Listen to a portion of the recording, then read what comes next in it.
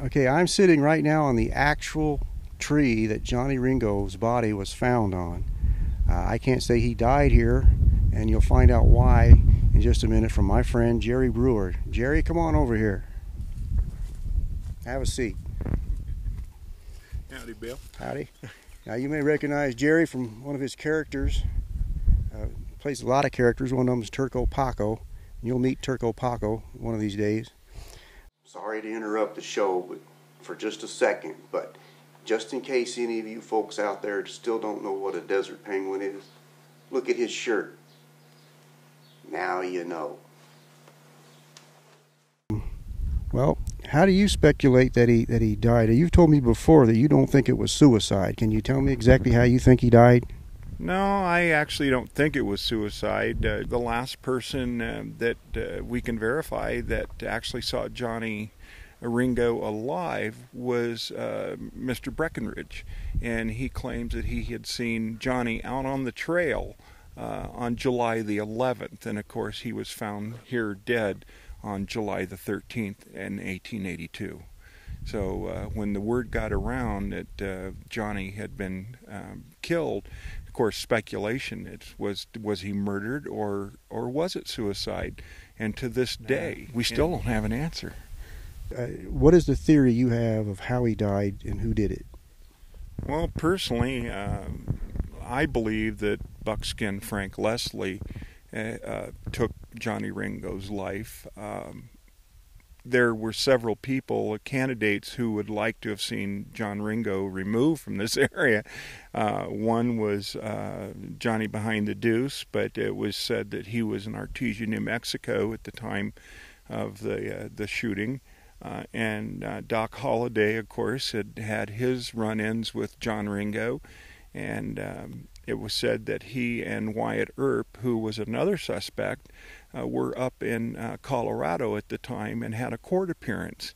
And there is no way you could ride horse or buckboard or no train could get you down here and back in one day to appear in court.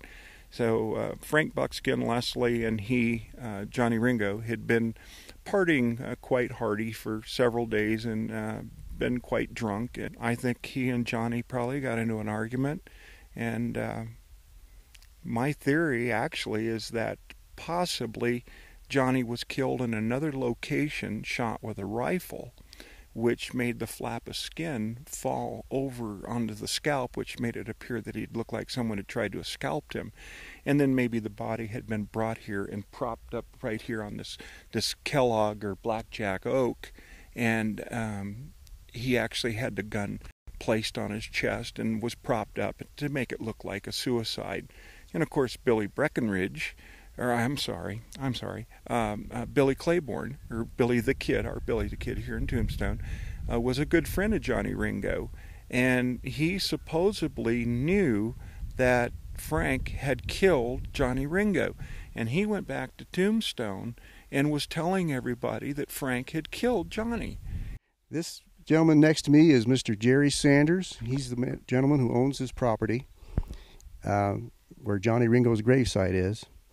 And how long has your family owned this property? Well, let's see. They came here in the 1800s and so, and they settled. No, they were teamsters up in hauling timbers from the sawmill to Tombstone. Ringo was killed in 1882, and they were on their way to Tombstone with a load of timbers, and they met Buckskin Frank Leslie about where Gleason is, and he was looking for Ringo. He was actually looking for Ringo at the time they met him. So, can you tell me and the viewers out there who killed Johnny Ringo? I don't know. My granddad always said Buckskin Frank Leslie, but then everybody's got their opinion. And he said that he could have told all kinds of stories, but too many people was left alive, so he wasn't going to say nothing. And who killed Johnny Ringo? My personal feeling was Buckskin Frank Leslie, and I can back that up. Billy Breckenridge was the deputy marshal here in Tombstone. They were riding out to Galeyville. Johnny had been in town several days drinking. Well, as he was going out, Breckenridge was coming in, and he saw and spoke to Ringo. a few miles down the trail, he came across Buckskin Frank Leslie. Next time they found Ringo, he was dead. Now, there's an article in one of the Old West, True West magazines, and they said the pistol they took off of Ringo that he supposedly committed suicide with was a 7.5-inch barreled Colt Peacemaker.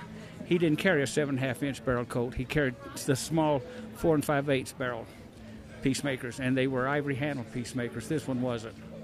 So I do feel, and Buckskin Frank was noted for carrying a long-barreled pistol when he worked over at the Oriental here to buffalo people with, and that means hit them in the head when they got rowdy over at the Oriental. In fact, he even, and I've seen a copy of the letter that he sent to Colt special ordering a 12.5-inch barrel, but the one they found on Ringo was 7.5-inch. We're still on the streets of Tombstone, and this gentleman's name is Johnny Bones. Who killed Johnny Ringo? No one?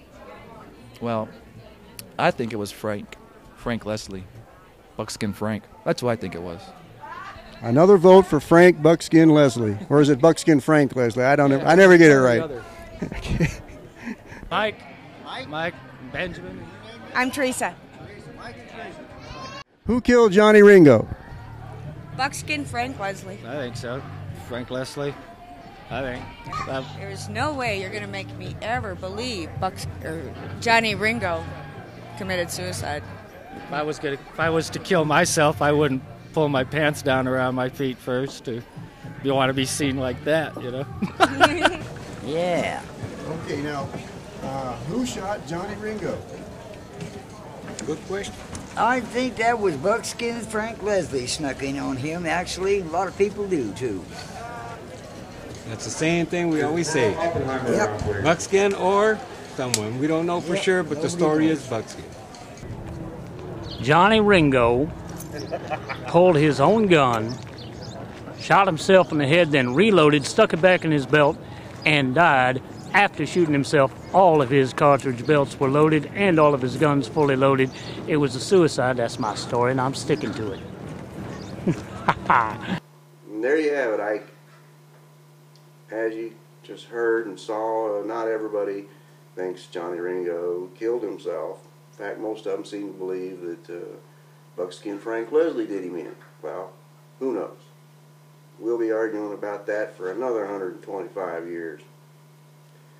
Well, I gotta get going. It's bad enough I gotta go look for that crazy bandito Turco Paco who's out there somewhere. Heard he's in the Dragoons again. Now I gotta worry about a pack of wild renegades running all over the territory. I tell you, it ain't easy being a U.S. Marshal.